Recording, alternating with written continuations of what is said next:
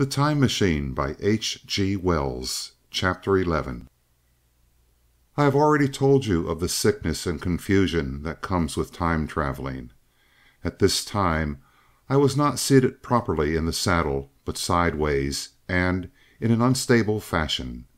For an indefinite time I clung to the machine as it swayed and vibrated, quite unheeding how I went. And when I brought myself to look at the dials again, I was amazed to find where I had arrived.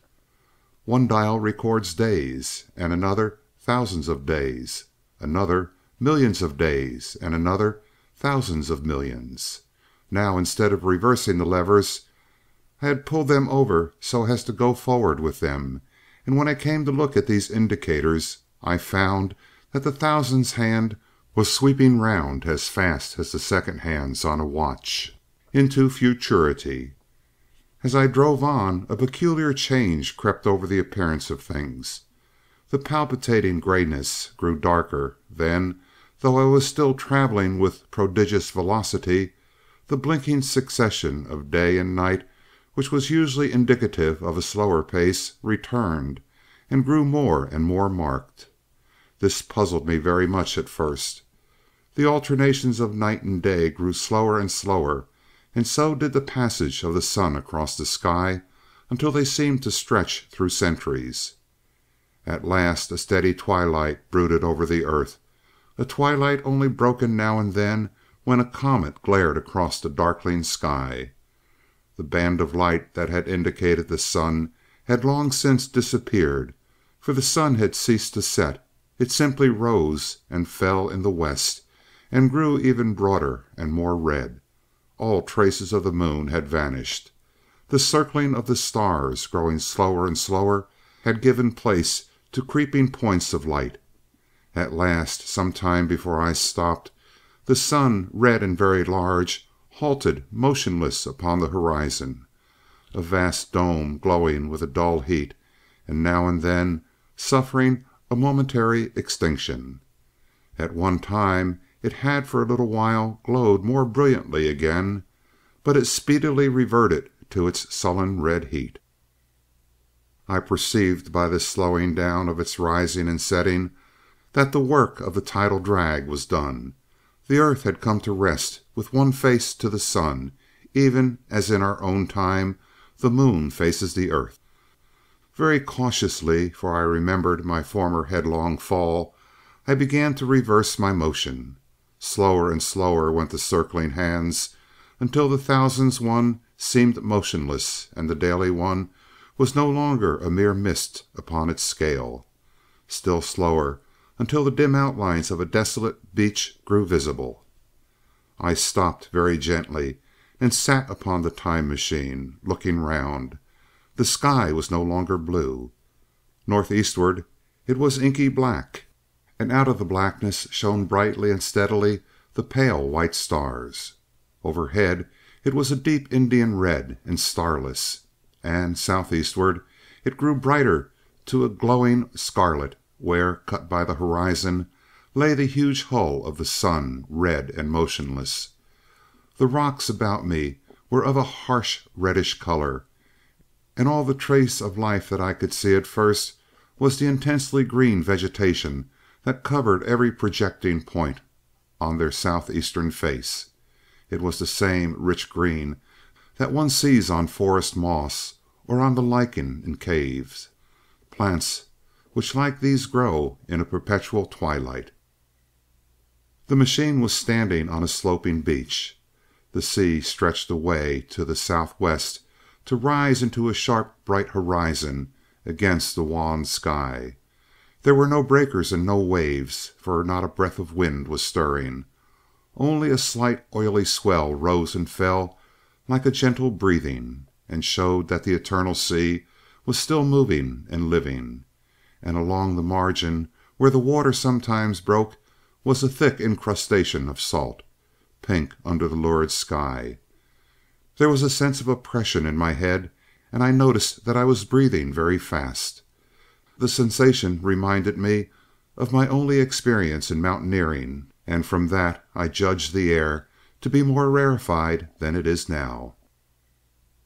Far away up the desolate slope I heard a harsh scream, and saw a thing like a huge white butterfly go slanting and fluttering up into the sky, and circling, disappear over some low hillocks beyond. The sound of its voice was so dismal that I shivered and seated myself more firmly upon the machine. Looking round me again, I saw that, quite near, what I had taken to be a reddish mass of rock was moving slowly toward me. Then I saw the thing was really a monstrous crab-like creature. Can you imagine a crab as large as yonder table, with its many legs moving slowly and uncertainly, its big claws swaying, its long antennae like carters' whips waving and feeling, and its stalked eyes gleaming at you on either side of its metallic front? Its back was corrugated and ornamented with ungainly bosses, and a greenish incrustation blotched it here and there. I could see the many palps of its complicated mouth flickering and feeling as it moved.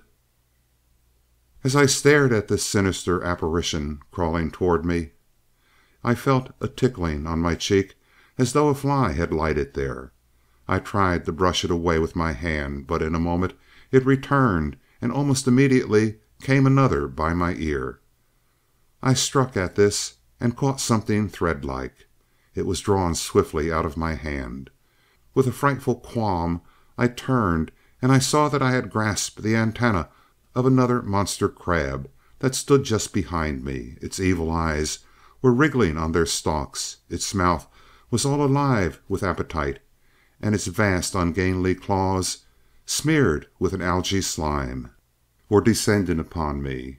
In a moment my hand was on the lever, and I had placed a month between myself and these monsters. But I was still on the same beach, and I saw them distinctly now as soon as I stopped. Dozens of them seemed to be crawling here and there in the somber light, among the foliated sheets of intense green. I cannot convey the sense of abominable desolation that hung over the world, the red eastern sky, the northward blackness, and the salt Dead Sea, the stony beach crawling with these foul, slow-stirring monsters, the uniform poisonous-looking green of the lichenous plants, the thin air that hurt one's lungs, all contributed to an appalling effect. I moved on 100 years, and there was the same red sun, a little larger, a little duller, the same dying sea, the same chill air, and the same crowd of earthly crustacea creeping in and out among the green weed and the red rocks. And in the western sky I saw a curved pale line like a vast new moon. So I traveled, stopping ever and again, in great strides of 1,000 years or more, drawn on by the mystery of the earth's fate, watching with a strange fascination the sun grow larger and duller in the westward sky, and the life of the old earth ebb away. At last, more than 30 million years hence, the huge red-hot dome of the sun had come to obscure nearly 1/10 part of the darkling heavens.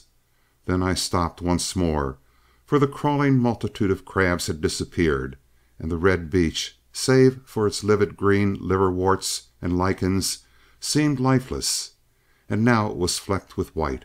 A bitter cold assailed me. Rare white flakes ever and again came eddying down.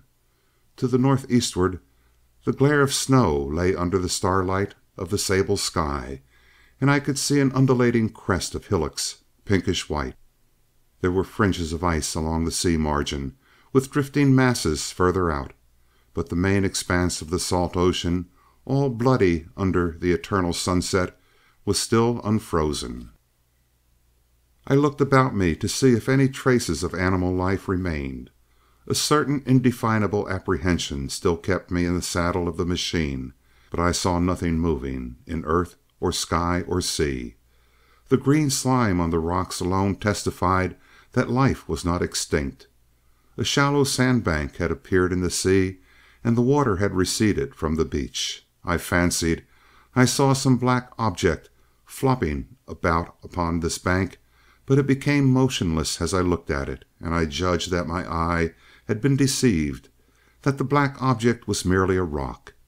The stars in the sky were intensely bright and seemed to me to twinkle very little.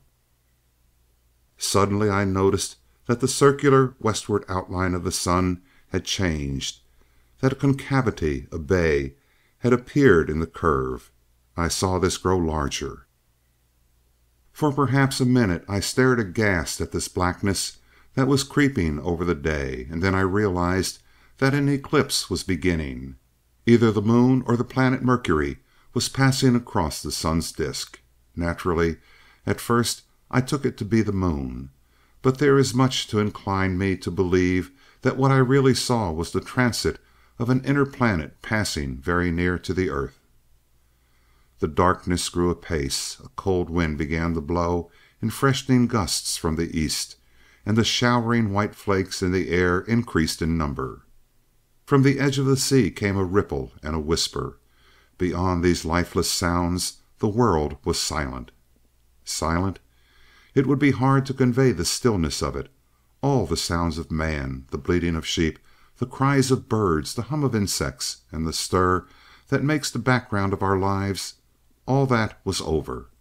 As the darkness thickened, the eddying flakes grew more abundant, dancing before my eyes, and the cold of the air more intense. At last, one by one, swiftly, one after the other, the white peaks of the distant hills vanished into blackness. The breeze rose to a moaning wind. I saw the black central shadow of the eclipse sweeping toward me. In another moment the pale stars alone were visible. All else was rayless obscurity. The sky was absolutely black. A horror of this great darkness came on me. The cold that smote to my marrow and the pain I felt in breathing overcame me. I shivered, and a deadly nausea seized me. Then, like a red-hot bow in the sky, appeared the edge of the sun. I got off the machine to recover myself. I felt giddy and incapable of facing the return journey. As I stood sick and confused, I saw again the moving thing upon the shoal. There was no mistake now that it was a moving thing against the red water of the sea. It was a round thing, the size of a football, perhaps, or it may be bigger, and tentacles trailing down from it. It seemed black against the weltering blood-red water, and it was hopping fitfully about. Then I felt I was fainting. But a terrible dread of lying helpless in that remote and awful twilight sustained me, while I clambered upon the saddle. End of chapter 11.